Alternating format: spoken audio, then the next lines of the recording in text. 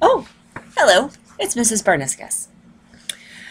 You should have your assignment sheet out in front of you. There are 7 assignments, and as you follow along on this lecture about the 1862 conflict involving the U.S. military and the Dakota people, you will be filling in the assignments. Pause this video for each assignment because you'll need more time. I'm just going to go through the lecture and you should pause as needed. We talked about already your viewing in 10th grade of Chimamanda Adichie's Danger of a Single Story. We looked at Iron Eyes Cody and learned that he was really Italian. We talked a little bit about Pocahontas, and she is beloved but pretty inaccurate. We looked at this Victoria's Secret model. We could also talk about the portrayal of women in the media, but we're not going to go there. We didn't talk about Native American mascots so much, but again, there is this article if you want to read it very recently from November, Star Tribune. We talked about the tribes and reservations in Minnesota, and I think we left off on the fact that it was so ironic that in 1924 the first residents of what is known as the United States were conferred citizenship. We're going to talk more specifically about the 1862 conflict. If you've already learned about this in history class, great. I'm going to show you some things you probably didn't see in history class. The quote you may have heard, "So far as I am concerned, if they are hungry, let them eat grass," said by Andrew Myrick, a white man who traded with the Dakota. Now, I don't know. I don't think humans can eat grass. I don't think they can subsist on a grass diet. I don't think that constitutes veganism or any type of diet. Cows and horses, perhaps, but interesting. Assignment number 1. There are 3 parts to this assignment. You're going to look at 3 different images. First, look at this photo by Benjamin Franklin Upton. Find the part on assignment number 1 where it says reaction or response to Franklin Upton or Benjamin Franklin Upton. What's the story of this image? What's going on? Where is it? Who is it? What are the people doing? Why are they there? Write 3 to 4 sentences. Pause this video so you have time to do that. I'm just going to continue on. Some of you may know where this is. Second part of assignment number 2, where it says reaction to Dave Geiser's painting. This is a close-up of the photo you just saw. Now, I'm guessing most of you will be able to tell where this is by looking at some of the more specific imagery. Many of you have been to this place. But what can you add? What are the people doing in this image? Pay attention to the background as well and add 2 more sentences where it says reaction to Dave Geiser. Again, pause the video. So what you just viewed was an internment camp / concentration camp. 1,600, more than 1,600 Dakota and mixed bloods, as they were called, were forcibly removed, forced to go to a camp at Fort Snelling and spend the winter of 1862 and 1863 there. They could not leave. They were prisoners. According to reports and to oral histories, they endured assaults. They endured horrible sickness that led to many deaths. They were kind of a media circus, as civilians were allowed in the camp for much of the time they were there, just to view and see these prisoners. Last part of assignment number 1, look at Carolyn Lee Anderson's image, 2008. How is this image different than the previous 2? Again, this entire PowerPoint is on Moodle, not recorded, so you can go back and look if you want to at the other images. Add a final sentence to where it says reaction or response to Carolyn Lee Anderson. So over the next few days, or really, you're going to take the next few days to examine the events that preceded the establishment of this camp. This says to leave the 5th point blank. Do not leave the 5th point blank. You're going to view a photo story from the Star Tribune, and you're going to do assignment number 2. Forget about this. Complete every point. So you're going to fill in 5 points after viewing this photo story. Just write down 5 things that you remember the most from this photo story video. The Star Tribune did a huge week-long in-depth feature on the 1862 conflict in Minnesota.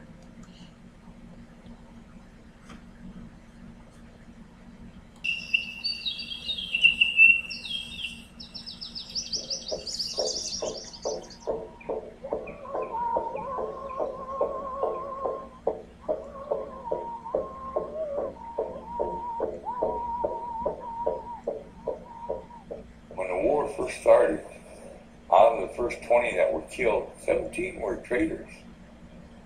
It's not like we just went out there randomly and started killing white people. We killed those traitors. It was the one that been cheating us all those years. That's who died first. And then I got out of it, like war does.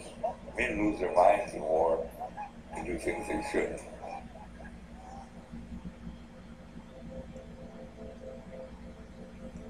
The Dakota people in Minnesota were starving 150 years ago. Annual payments of food and gold were delayed with the Civil War raging down south.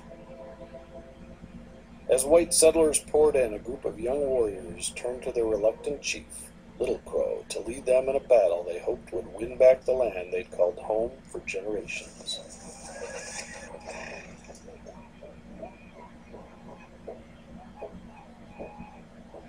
Little Crow told him that we're going to lose everything. He'd seen the might of the military when he was in Washington, so he knew what was going to happen. One of the young warriors said, "Ah, you're a coward." He said, "No, I'll fight with you and die with you, but we're going to lose everything."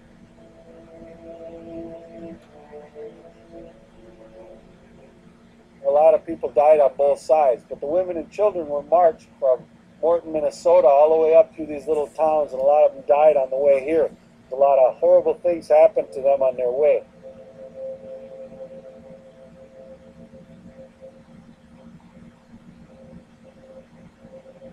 White immigrant farmers had flooded into the 4-year-old state of Minnesota from Germany, Scandinavia, Scotland, and other lands, hoping to forge better lives for their families. Many were friends with the Dakota and were caught completely off guard and unarmed when war erupted in 1862. Now, 150 years later, descendants such as Mary McConnell search for answers. The men were making hay in the valley near where Morton now stands. The Indians hitched up our team and put Mother, my little sister, a baby of 5 weeks, and myself into the wagon. Father came hurrying up from the field to get Grandmother McConnell out of the house, but she had escaped and was hiding a short distance from the house. Father had motioned for us to start on, hoping he could find her and catch us. Just before we went around a turn in the road, we saw an Indian shoot him. A lot of them were shot. Their babies were taken from their hands and killed, and just a lot of horrible, horrible things. Mother said that she saw the Indians holding consultations many times and believed that they would have shot her if it wasn't for friendly Indians for whom she had fed on many previous occasions. They still don't want to honor the treaties. I mean, you look in the Constitution, and treaties are the supreme law of the land, but they've never honored any of them with us. I'm really sad about what happened to my ancestors. I think it's a tragic story all the way along. They were heading to the Fort Road. They had to come across this field. Their bones are probably out there. If they were escaping, they could be buried in this field. This area, up near the coulee there. But where do you think they were heading? They were friends. It's just incredible that that peaceful little creek was the scene of such violence. Ignorance is racism. They told us that we were devil worshippers. Well, the devil didn't come over until Christopher Columbus landed.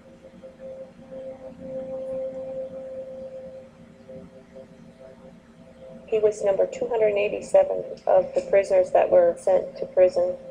He was a young man with a family in Shasha's band. I've read the account, the trial, where it says, "Were you at New Ulm?" He says, "No, I wasn't there." "Were you at Birch Coulee?" "No, I wasn't there, I was sick." And there were like 4 questions. After that, he just said, "No, I wasn't there, I didn't fire at the white men." 4 denials, and then the last line was, "I fired 1 shot." And then in really beautiful, ornate script, it said, "Muzza Didi has been found guilty and is sentenced to be hanged by the neck until he is dead." As I looked over that beautiful script and that beautiful piece of paper, and I felt so sick, because here he had denied, and then the "I fired 1 shot" came from nowhere. And I read that, and I cried. What had really happened is we were trying to cleanse our lands again, because treaties were signed that gave away all our lands here, and they weren't honored. Our people were starving, and they decided that they would take back our land. Humans do this to each other over and over again. In fact, the Dakota were pushed off their lands by the Chippewa, and they were starving when that happened. And it's, you know, it's a story that continues till today. Look what happened in Bosnia.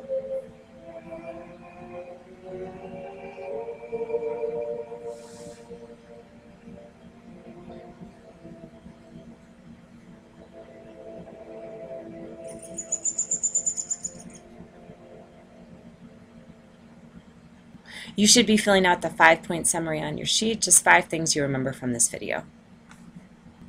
Okay, we're moving on to the critical art analysis. I'm going to show you 2 images.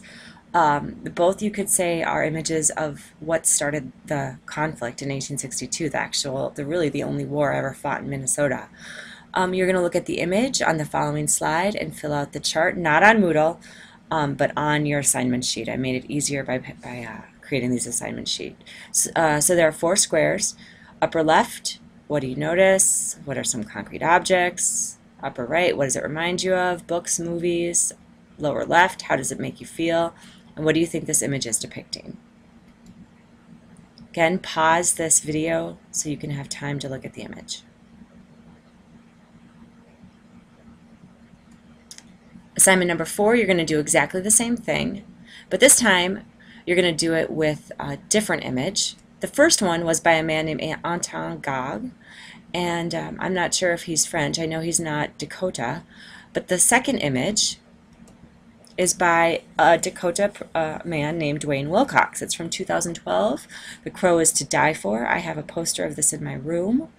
Take a few minutes to fill out the chart on your worksheet, assignment number 4. Pause the video so you have time to answer each question thoroughly.